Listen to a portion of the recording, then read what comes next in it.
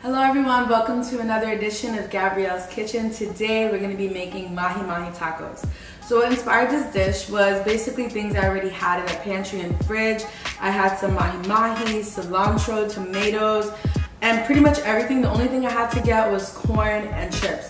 So some days, you know, you're not sure what to make and you have a bunch of random stuff. So today's one of those days. I'm just putting a lot of stuff together. So let's get to it. Let's make some mahi mahi tacos.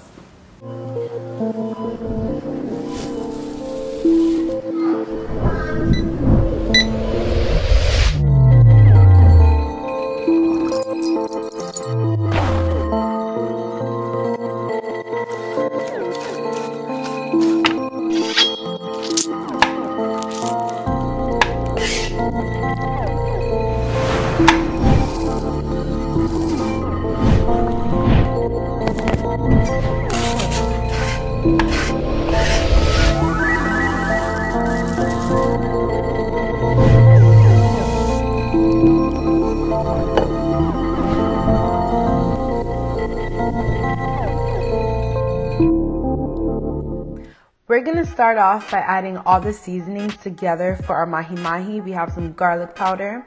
Then you wanna add some onion powder. Grab you some paprika. This is gonna give the nice color, as well as some cayenne pepper.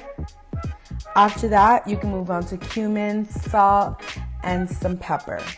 To top that off, we're gonna add brown sugar, and you wanna go ahead and mix all those things up. Okay. If you don't have one of these, don't be discouraged. You can use a bowl and spoon, does the same thing. After you mix it all together, you're gonna sprinkle on top of the mahi mahi. Then you wanna go ahead and just kinda move it around, making sure that everything is nice and coated. It's gonna create a paste.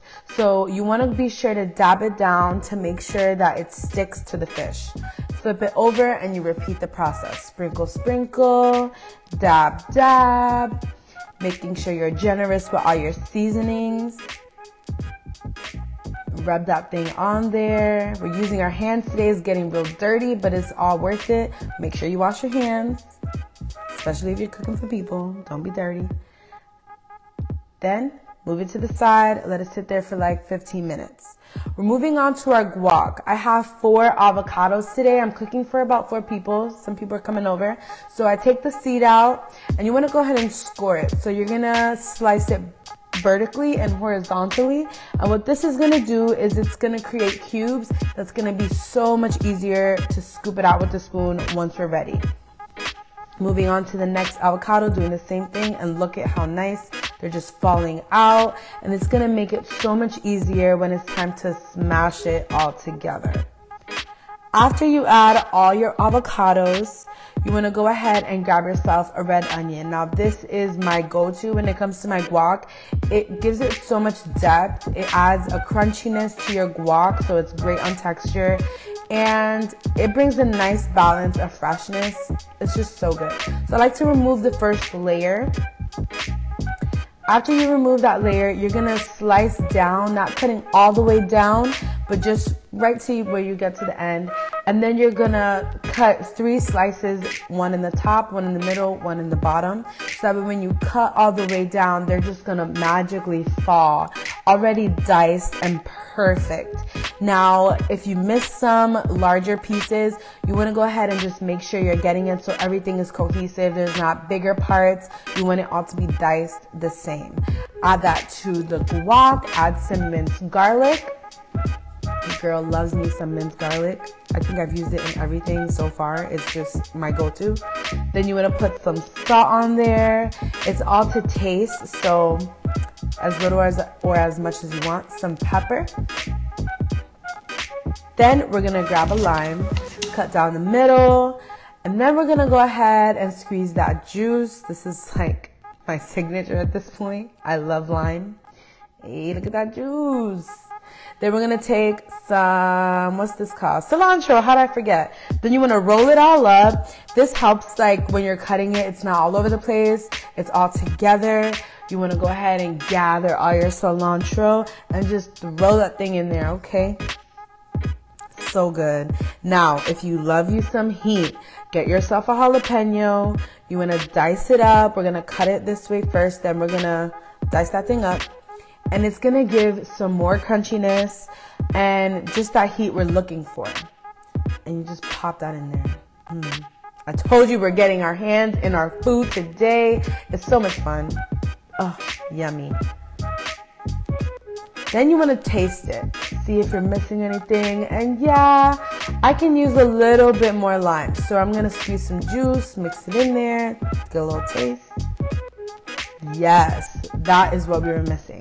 Now we're going to grab our corn. Put some butter on your corn under an aluminum. After that, you're going to add some peppers, some salt, and you're just going to roll it up. And we're repeating the process. Again, I have 4. So do the same thing. Put some salt, some butter, some pepper, and roll that thing up. And you want to just make sure everything's nice and coated. And look how good that looks. Cooking is fun, guys. Now to our crema.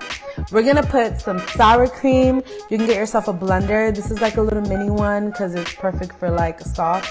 Some mayo, a spoon of guac. This is my like secret. Then some lime zest. Squeeze that lime juice in there. And then you want to go ahead and just close it up. And we're ready to blend this. You want to blend it, make sure it's nice and smooth. And remember, it's crema, so you want a good consistency. That's perfect. Literally perfect. Take it out.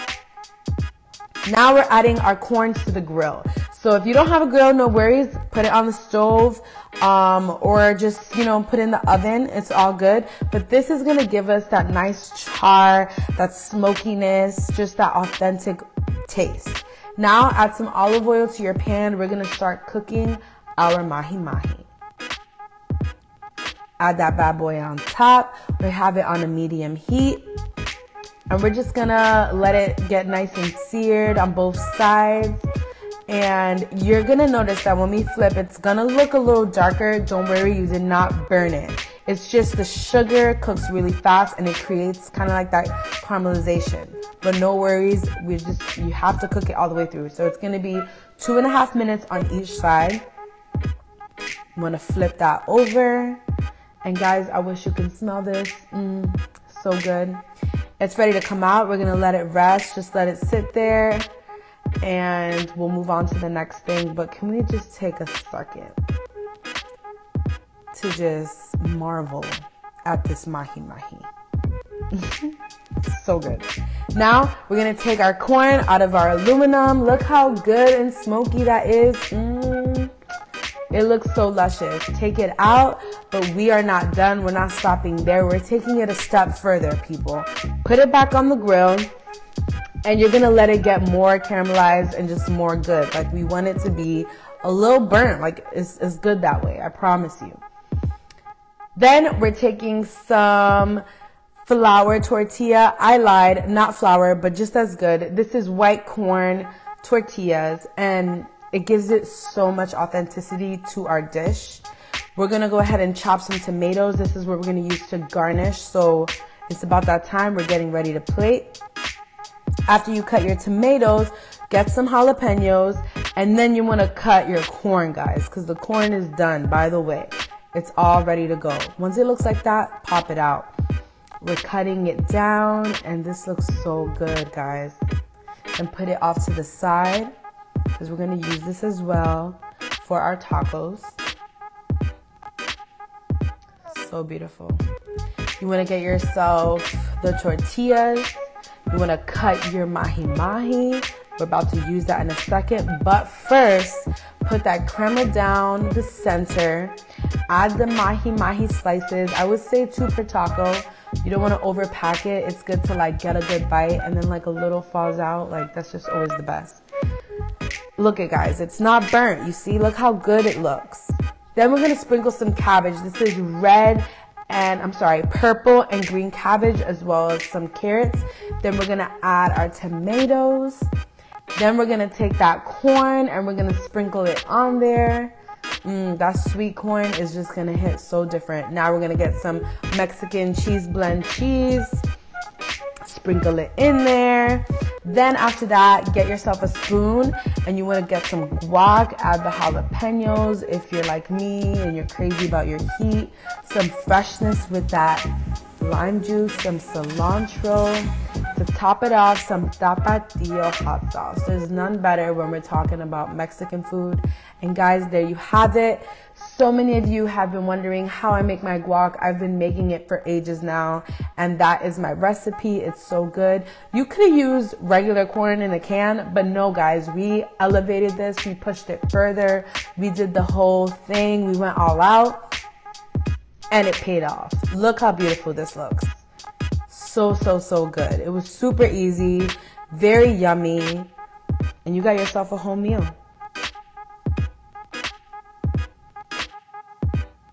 Thank you guys so much for watching another episode of Gabrielle's Kitchen. If you haven't already, be sure to like, comment, and subscribe.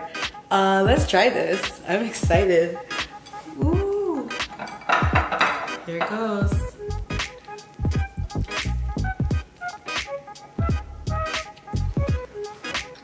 This is bomb.